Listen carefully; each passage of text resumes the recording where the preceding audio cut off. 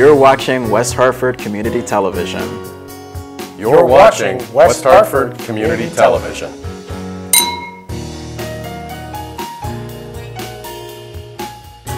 For the community, by the community.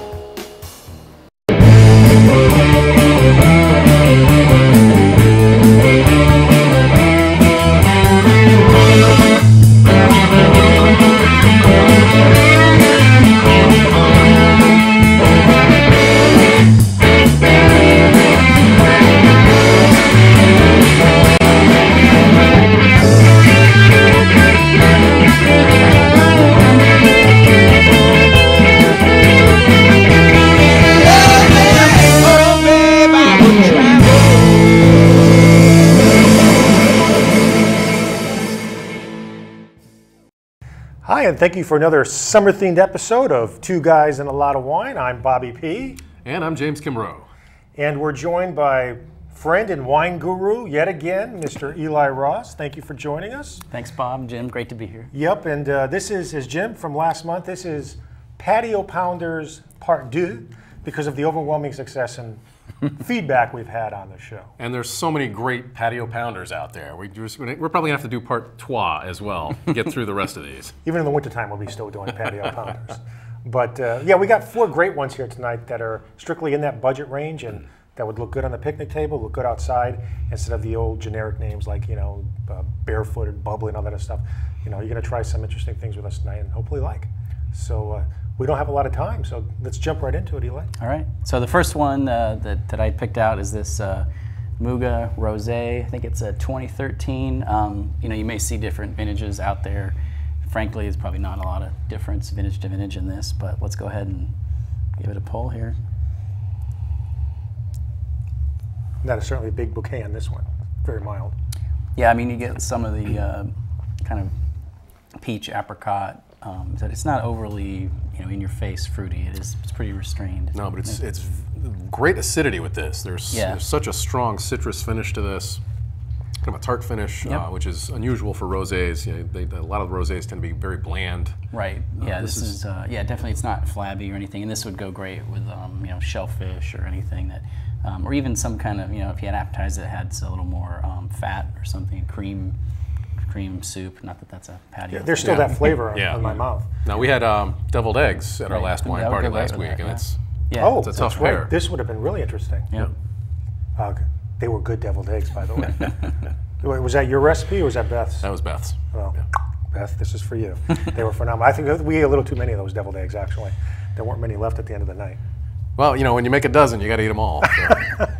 Is there any history on this one, Eli, that we should know about?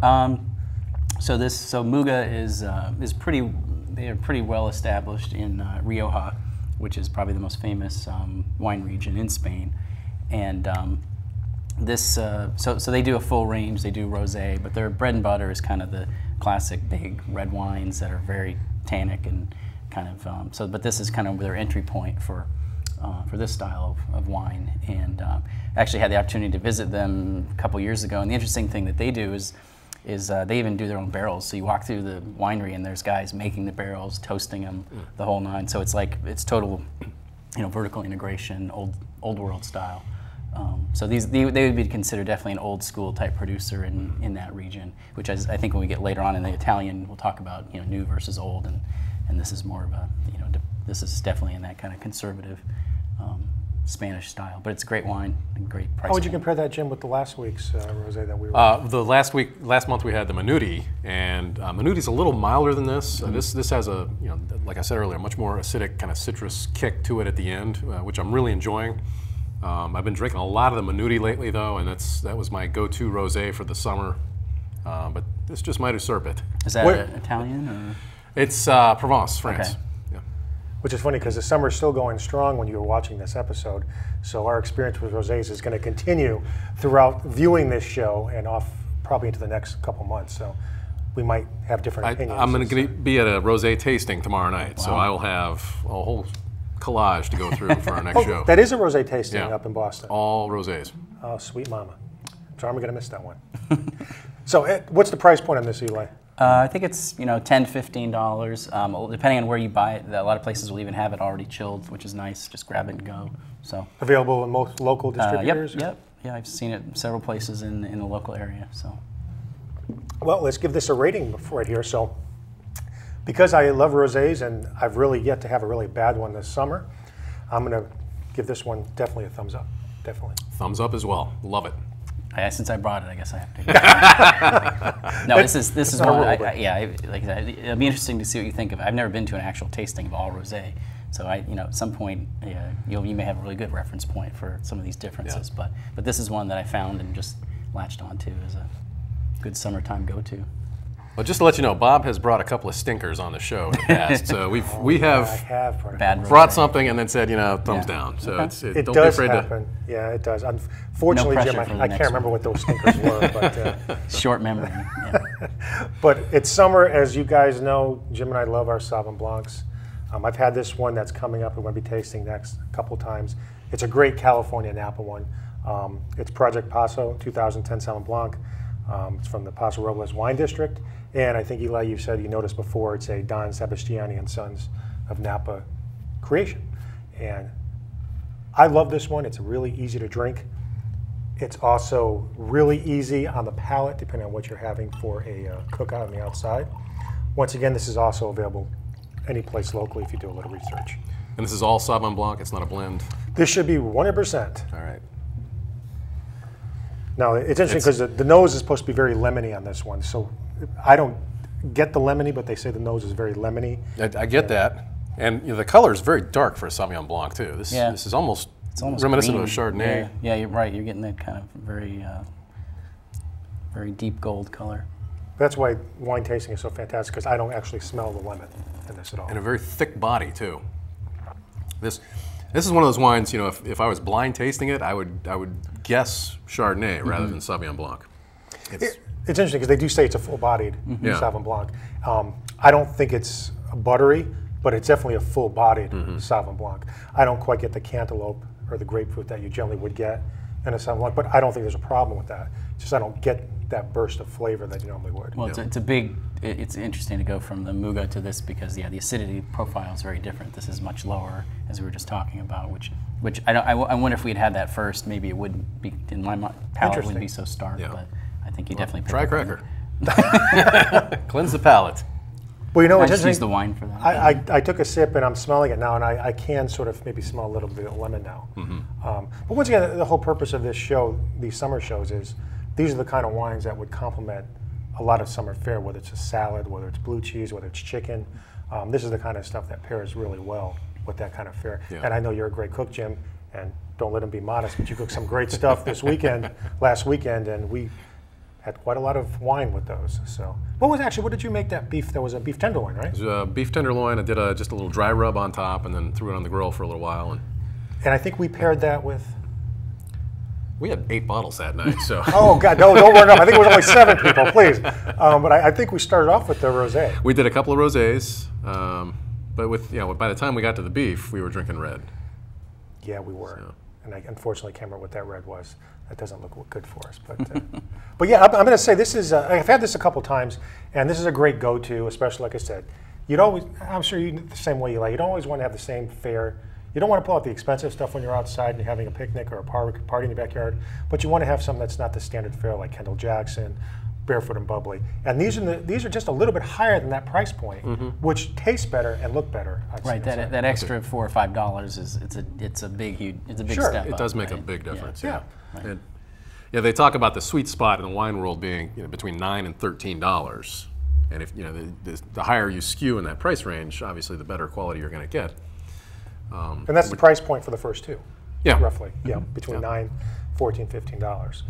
And I think you get a lot more character in both the rosé and the One thing we didn't talk about, but I guess maybe, do you know, is this one, I assume you drink this it's not one you're going to sit down for a while and age, right? It's actually a good point. For whites, Jim, you don't generally eat the eggs? No, typically those are meant to be consumed almost immediately. I would drink this right away. Most of the wines you're going to find in a wine store are meant to be consumed in the next 2 or 3 years anyway. I mean, Eli, you're buying higher end stuff. So you're definitely cellaring your wines for quite a while. But or sometimes being too impatient. And, so I think last time I was here, we hit a few of those that were a little too young. But Yeah, well, actually, that was the Chateau Montelena right, show. the old versus new. Old versus new, and there was a distinct difference between both. They were both delicious, but there was a definite flavor profile. did you roll out an aerator for those? I don't know what we did. Yeah, I think I had done some sort of fancy double decanting, which I got a lot of grief about. But it's funny, now that I've tasted this a little bit more, I am getting the acidity is sort of coming back. It's just I think it was coming off the Muga, which is just so tart. But again, we all liked it. But this is nice. All right, so another thumbs up, at least for me. I'm biased because I've had it before, so I'm going to keep the thumbs up going. I'm giving it a half thumb just because it's not what I traditionally expect out of a Sauvignon Blanc. Absolutely fair. Yeah, I'm gonna go with Jim. Just kind of say, I mean, it's a good wine. I think it's well made, but yeah, I kind of give it a few points down just from the standpoint of I wouldn't necessarily peg it as a Sauv Blanc. You're right. Only because if you have real Sauvignon Blanc fans and you're in your backyard or picnic, they're going to taste that really quickly and say, "This is a Sauvignon Blanc." Right. Yeah, I mean, you have certain people that I think one of our friends is that way, right? That's all she drinks is Sauv Blanc, and you gave someone like this, and they'd be, they might warm up on it, but it is different. So. All right, so we're going to move into a red now, and it's one of mine. I think Eli's had it before. It's a Monte Itico 2009 Toscana. It's a blend. It's an 85% Sangiovese, 10% Cabernet Sauvignon, and a 5% Merlot. And as Eli can clarify, or Jim can clarify, it's not your typical Italian wine. It's considered a super Tuscan because it's not, the grape varietal is not 100% Italian. And so when you have a combination of different grape varietals, that's where the super Tuscan name comes from, I believe. Well, I think, Jim, chime in as well, but in different places, and, particularly in Europe, they were more strict, so they would create designations where they sort of, out of people get together, winemakers, and say, hey, let's just make our own. That way we aren't stuck to these more rigid, in Tuscany it must be all, Sangiovese, and in Piedmont it must be all Nebbiolo, and so this gives a little more freedom. And I think the other thing is that they were really trying to compete with some of the big wines in Bordeaux and France, and bringing in some of these big Cab and Merlot, along with the native or local grapes. So. Right, and that's the problem. A lot of these European winemakers get locked into growing one specific varietal. Their flavor profile is very slim, and if they're competing on a global stage against these huge Cabs and Pinot Noirs from California. They have to do something like this and create this marketing title, Super Tuscan, just to be able to compete on the world California stage. did the same thing. There's wines they call Meritage or Meritage, depending on how you want to pronounce it. But those are sort of their attempt at saying, well, we're just it's a blend, right? I can kind of have more free form. Because even in the U.S., there's rules about the percentage, right? I think if it's less than 75% of a given grape, it can't be called, for example, it can't be called Cab. It would have to be, a red blend or something like that. So. Yeah, I was surprised that our government actually interferes with wine marketing like that too. But the same thing happened with White Zinfandel. Behringer's rolled out White Zinfandel, and they were, they're just trying to make a rosé wine. Right. And it was actually the Bureau of Alcohol, Tobacco, and Firearms that came back and said, hey, you've got to put the varietal on here. And so that's why they came up with the marketing term White Zinfandel. And we've been paying the price ever since. Yes. Those wines do not age well. I guess, speaking of paying the price, you will notice that Eli, being the guest, has the biggest glass that he's drinking his red out of. He brought his own. And my pour, I think, is about equivalent, so it's not good, at least for now. Nice nose. I love the nose, and I'm not usually a big Sangiovese fan, but this is one of the few times I'm going to say that the tasting notes are exactly what you feel. It is a very soft intensity red, which is what sort of you might want if you're outside and eating. But it's got a great smooth finish. The problem I have with a lot of Sangioveses is they just drop off, and there's so much tannin at the end. And this is so smooth, and I think it's the Cab in the blend. Yeah. It's just smoothing this thing out. It's really a delicious wine. What's great about this particular Italian is, you have a combination of two great Italian wine guys. You have, I think you might be familiar with Neil Epson. He's a very desirable wine importer, has a great portfolio on Italian wines, and renowned enologist. Is that the right word, enologist for a wine? Yeah, close enough. Close enough, yeah. Franco Bernabi. And he's been around making wine for a long time. And this is sort of their creation. I think it's a great concoction of an easy-to-drink summer wine. Yeah, and I think it's funny you mention that, because that's one of the things too. When you talk about modern wine, is that there are literally people that travel the world as consultant enologists or whatever, basically wine making experts. And they would come to Jim's winery for a day and say, oh, well, if you just blend this, and they put their name on it, and boom, there you go. So. And what's fascinating is they can taste the wine in its infancy before it's even aged properly, and they can do a barrel tasting and say, okay, we need to add a little more of this or a little more of this. And it's, when you drink the finished product, it's very easy to tell, okay, what am I tasting here? But when you're drinking it in its infancy before it's aged, that's a whole different skill set. And I think, you could poke at the marketing of it, but I think at the end, we, the consumer, benefits, right? Because it raises the quality level of everything to have people. Absolutely. That's part of the reason why they're calling this the golden age of wine, is there's so many great winemakers out there, and they're traveling all over the world sharing their knowledge. And there are so many great wines you can buy under $15, whereas, 20, 30 years ago, you had to pay $50, $60 a bottle to get something this good. And I can't underestimate the fact that we're doing summer shows, these next couple of shows with the Patio. These are really easy to drink wines. Even this red, some people think I can't drink a red in the summertime. Well, I'll tell you, you can drink this red in the summertime. Absolutely. Now, what do you think you'd pair with this as far as food? This is definitely ribs, this is a burger, sort of a lighter meat fare. Certainly not poultry. I don't think poultry obviously I think is you going could to go pull with this. salmon off with this if you want. Yeah, you could probably, You because could it's got get that away. fattiness in salmon, or even a tuna steak type thing. I would say anything off the grill. This has a nice little smoky nose to it, Yeah, which I think would complement something coming off the grill. And I think 2009, Eli might clarify this, 2000 was a great year for Tuscan wines in general, I believe. Yeah, I think it's true. Yeah, so this definitely is one to seek out if you're chasing that particular year. And all this is available locally. Do some research, and once again, the price point is between $10 and $15 for this locally. But wow, that's delicious, fantastic. I'm not finished yet, but I'm going to have some more of this later. What's your experience with Italian wines? Do you add that to your portfolio a lot? Yeah, I think they're great food wines, right? As we just talked about, Which they should be. They're very versatile, right? And and there's a wide range of price points. They don't tend to be, even in the sort of the collecting end, a little bit higher price point. They're not as overblown, or the price escalation, right, isn't like in Napa or Bordeaux or these other places. So you can still find some really great wines, world-class stuff that'll age for 20 or 30 years, at reasonable prices. So. Well, I'm very excited about our next one. Okay. All right. What do we got? So last but not least, kind of coming back full circle, this is another Spanish red from actually the same, if not the same town, basically the suburb or the same area in the northern part of Rioja. So it's called Lopez de Haro, and the crianza, I think, means that it was aged in oak for a year. So Rioja is one of those places where typically they would sit on the wine and age it for, some of them are up to 3, 4, 5 years on oak before they release it. So at the Grand Reserva, you don't even see that until 5, 6 years out of the vintage. So this is kind of like the entry level, which is amazing to get this for $10 or $15. I'm assuming that it's halfway decent. And it's a 91 pointer from what I see on the label. Yes, right. Another, speaking of marketing, right? So you have not tried this yet? I have not had this, no. Oh, we're in virgin territory here. I like that. Yep. And I wasn't swayed by the 91 points. I noticed that later, but that is a really dark red. Well, I've noticed that anytime a wine gets over 90 points for a rating, the price tends to just skyrocket. And sometimes you can taste the wine before it gets rated, and let's say it's a $10 wine. After the rating comes out, it jumps 15, 20 bucks. I think it's interesting. It's you talked about the golden age of wine. I think the golden age of wine reviewing is sort of past because you have what you could call like the Yelpification of wine reviews. You can go online and you can find, us three, like a lot of my other friends that are really into wine, they'll write all their own notes. blogs too. Yeah, that's true. So I think you're right. In the past, like a big rating would really drive the price, but now it's almost like, and especially as we talked about before, the quality level is so high that if you know what you're doing, you should be able to make a 90-point wine with the right terroir and the right ingredients. Right.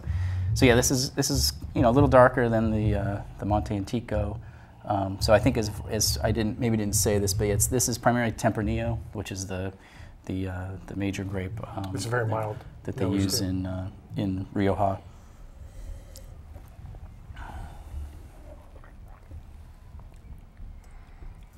There's so much fruit in this compared to the last one. Wow. Yeah, this definitely. I don't know what if you said about the aging for the Italian one, but maybe what, 5 years? Yeah, I think 2016 is about the max if you find that particular year. Yeah, I think this would probably about the same. Probably maybe even longer if you stored it right. But yeah, this has the nose on this is a little earthier. It's a little more, funky, if that's kind of where you want to describe it. But well, I got to say, I'm a little jealous that you have the bigger glass to get your nose really in there right now, because this is one that you need a little bit more experimentation with. Yeah.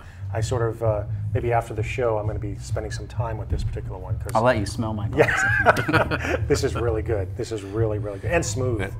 Another classic example of tonight's episode about having stuff that's easy to drink is a red. People always get worried about drinking red wine in the summertime. You can't get worried about this one. There are little tannins in this at the very end, especially in comparison with the last one. But again, it's when you think of red wine and a lot of tannin, it's not something you want to drink during the summertime. But this I think would be another good summertime red. Yeah, slightly chilled. I think with maybe with this you'd want maybe it's something big steak or something that has a. When the sun's going down and you're doing the grilling in the evening, maybe instead of sitting out in the sun, this is the perfect bottle. Save this one for the sunset. I think maybe save this one for the sunset. Yeah, don't waste this on the sangria. Right? Yeah.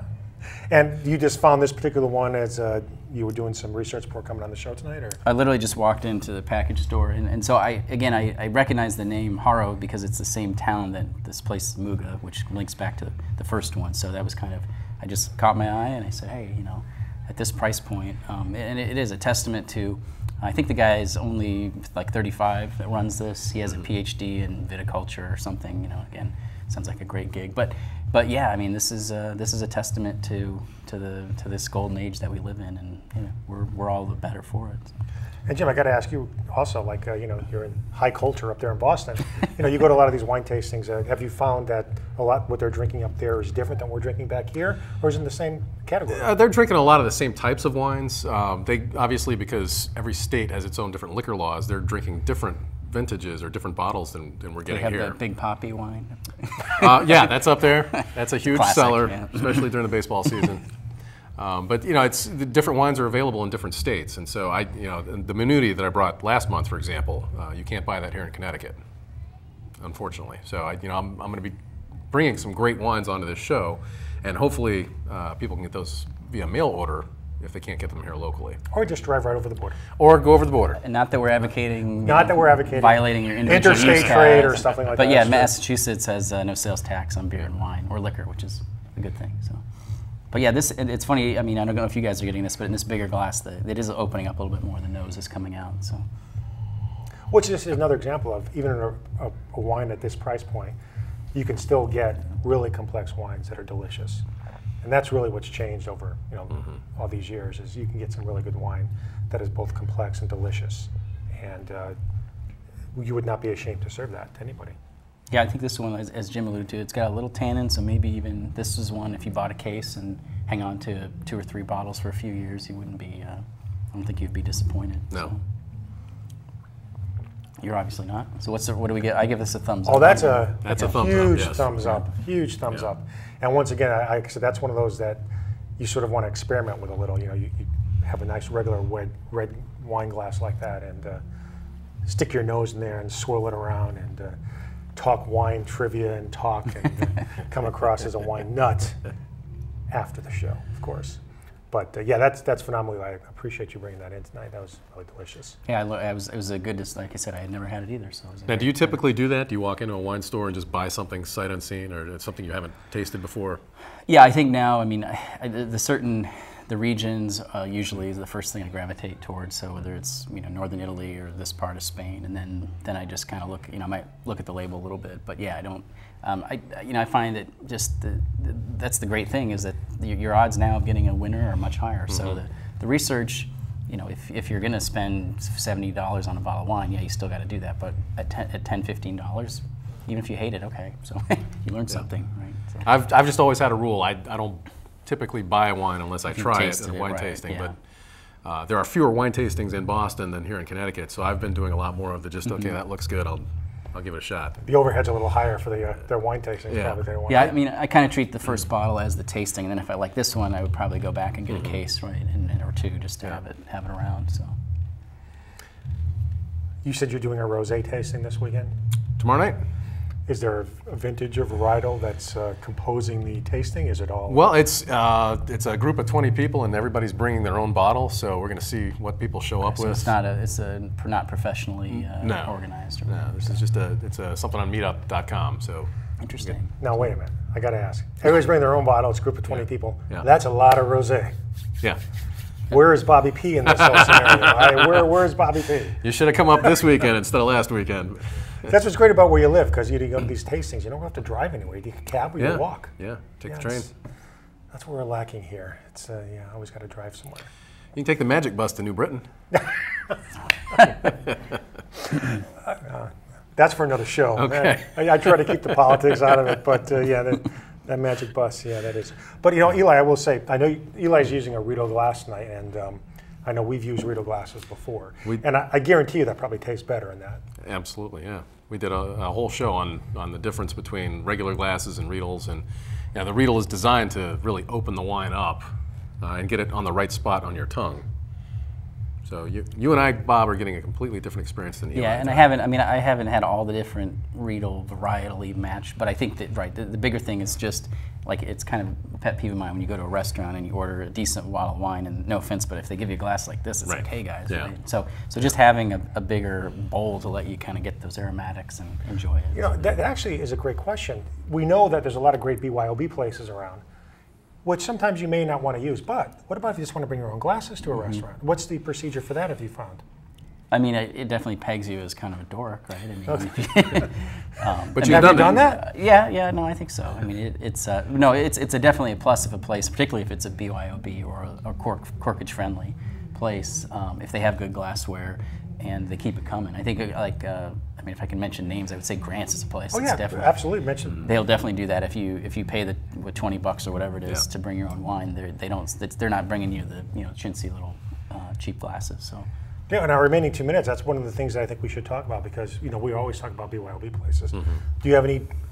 Can you have BYOB in Boston? Not in Boston. No, it's not legal there. But you've got a bunch of favorites here, and we've gone to the Pond House Cafe quite a few times. Yeah, that's Elephant true. Trail. There's a couple Thai places in town, both here in West Hartford now, and still in the Gavon Elephant Trail. There's another one. Is it Hot Basil on that side? What? That would be. I just had a show idea. If you haven't already done it, would be to do BYOB wines, right? That would go with those different. Because one of the things, like with a Thai place, is that actually, frankly, nothing we brought here would really go with what you'd want a Riesling. Riesling, right? Exactly, a little sweeter. So I think you might be able to pair the rosé. Depends what you ordered. Yeah. I like very spicy Thai food, so I think you could still drink either one of them. Well, I think that maybe with like a coconut, like a more of a curry, creamy type thing, maybe you could pull that off. But yeah, no, I'm a fan of. We live on the other side of the river, Patio, over in Glastonbury is kind of a classic BYO place. I thought they changed. I think they got a liquor, which happens a lot. Places eventually get their liquor license, and then they sort of relented and said, well, you can still do it. Same sort of thing. You can still bring your own grandfather you in. Right. Do they still charge that corkage fee? But yeah, it's like $3 or $5. It's not. Okay, that changes things, people. I just was told something that I was not aware of. So Patio has changed. Bobby P's going to be back out to Patio's, critiquing the food. Now, if I'm so wrong forth, on that, I make no warranty for my.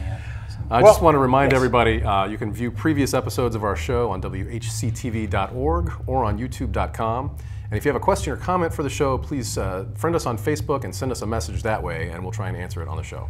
Absolutely. It's great to have Jim back. Eli, it was great to have you back on the show. My pleasure. And as always, have an enjoyable summer and keep all three of us in your wine cellar.